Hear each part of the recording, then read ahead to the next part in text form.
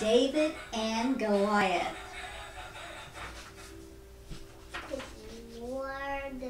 It seemed only a few years before that Samuel the prophet had anointed Saul as as Israel's first king. That's Saul. Yes. And he had begun as a good leader. Then things went sour. What's his And finally name? Saul, What's his name, Gunter? it would be Samuel. His name's Samuel. He said, I have sinned and I beg you to forgive me and stay with me. Saul, the Lord has rejected you as king of Israel. That's Saul and this is Samuel. This is Samuel. See, he's tearing his clothes trying to keep him to stay there with him. Don't leave me. I have sinned. I beg you, forgive me and stay with me. God said to Samuel, I have already chosen the new king of Israel. Go to Bethlehem and I will tell you what to do. In Bethlehem, Samuel saw Jesse's 8 sons. They were strong, handsome men, but God chose the youngest, who was working as a shepherd boy. Which one's the youngest? Right there. Yes. His name, what's his name? His name is David. David. As soon as he saw David, Samuel knew he was the one. Solemnly, he stepped forward and poured olive oil upon David's head as a sign that he had been chosen king of Israel. No one knew about the secret ceremony. King Saul still held power and would have been insanely jealous of his rival. The years passed and David grew into a remarkable young man. He watched his father's flocks. See all the sheep? Look at all that. And he defended them against bears and mountain lions. He was also a good musician, writing and singing songs in praise of God, whom he loved and worshipped. For many years, Israel had been at war with the Philistines.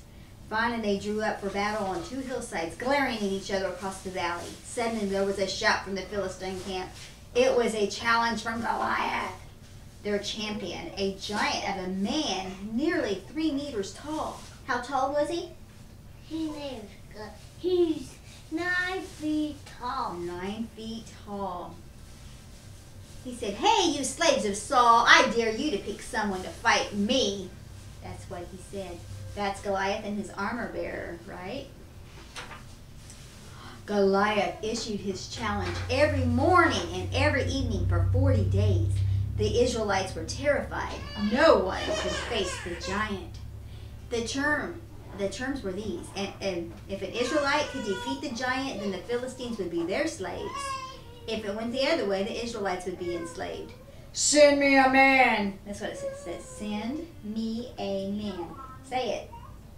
Give me a man comes down fight me. Whoever kills me, we be you slave. Right. David's 3 brothers were in the army. One day Jesse called David and gave him instructions. Take these provisions to the officer in charge of supplies. Then see how your brothers are and bring me their news. David set out early, walking the 25 kilometers to the battle lines. He arrived just as the men were taking up their positions. Hey, what's going on here? He wanted to know. David saw his brothers and ran towards them.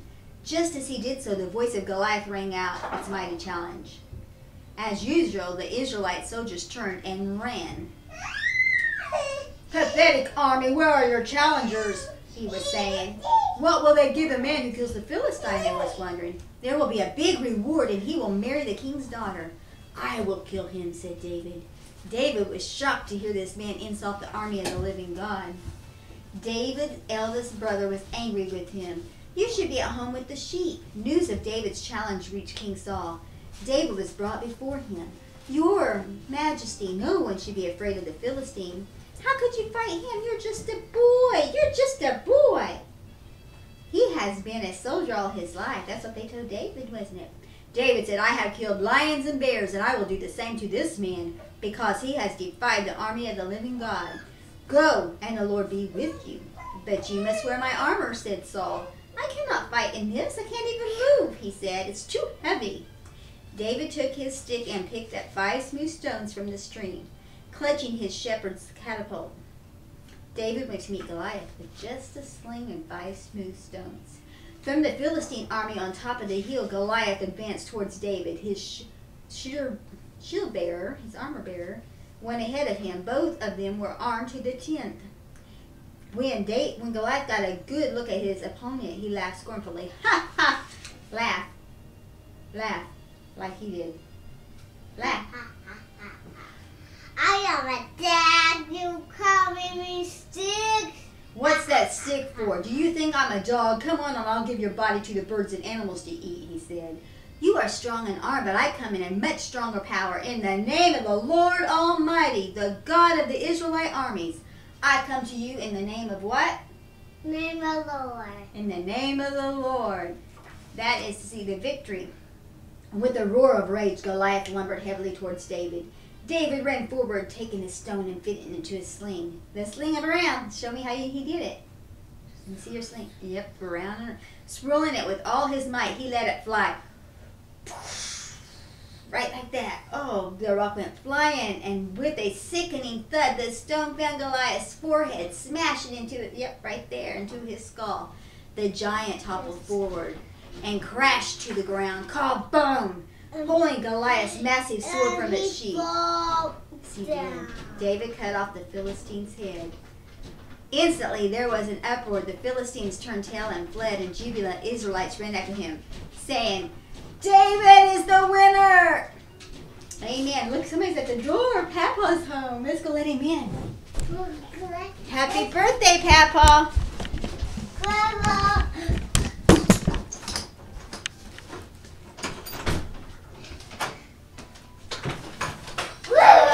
Happy birthday to you.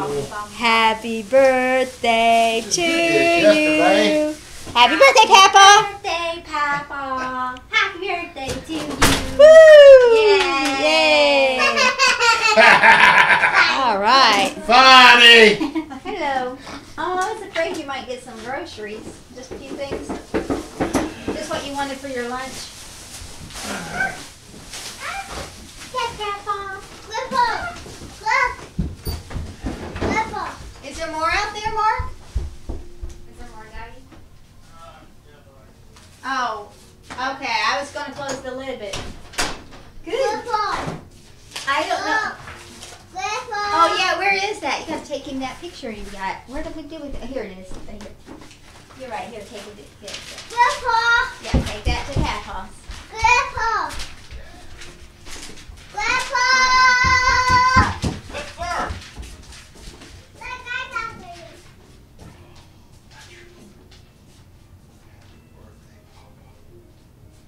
Jeremiah says, I am David, and I have come to you in the name of God.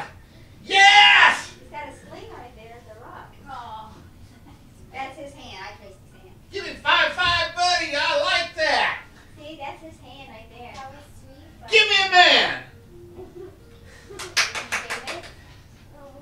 No. All right. Not so you just wanted to do it all day, every day. It's not your thing. He's loud, isn't he? Who? Papa. Oh, Papa. Papa's loud. Oh, from Papa, because Papa. Yeah. Okie dokie. We finished the book, didn't we? Was we done? What is this? That's food, fake food to play in the shopping cart, to have like a little store, and then over here's the animals for I the want farm. to make it. Right there's the animals for the farm. I want. We're going to. Now we're just gonna try to clean up a little bit. Aw, Lisa broke it. Make it. Broke it. I'm gonna break it so Did you have a good night at work, Dad? This is never. He kills one fire. You guys see people check on the This is better. old checkpoints?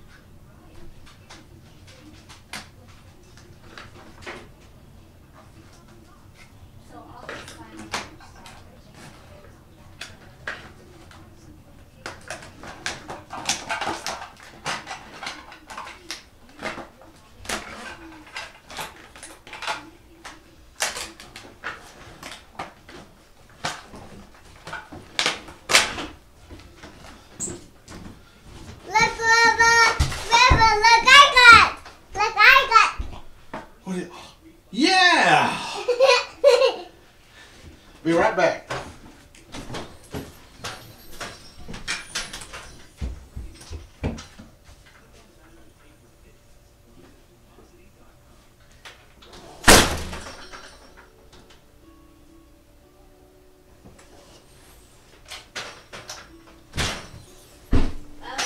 Stay in here, please. It's cold out there, okay?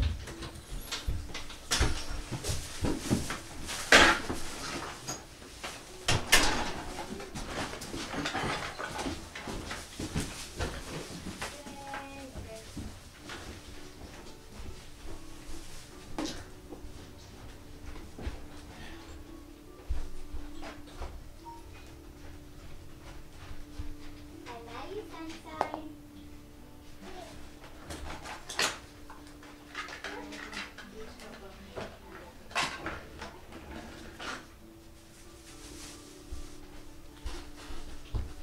And at some point, Look, Grandma. Grandma. I got a $32 surprise birthday I gotta go take care of. Grandma. Driver's license. Yeah, because I didn't get nothing in the mail, or I don't remember. No. Sometimes you can do it online. Just check and see if you can do it online. A lot of them do. Oh, you opened it up. That's I different. can't do it online. I don't have no. How they gonna get it to me? We'll just Today, this is no longer. chicken. Come here, Pumpkins. You getting into those? Yeah, they're to play with, but I didn't know. Keep them over here because they have to stay in here with this. They have to stay in here, honey.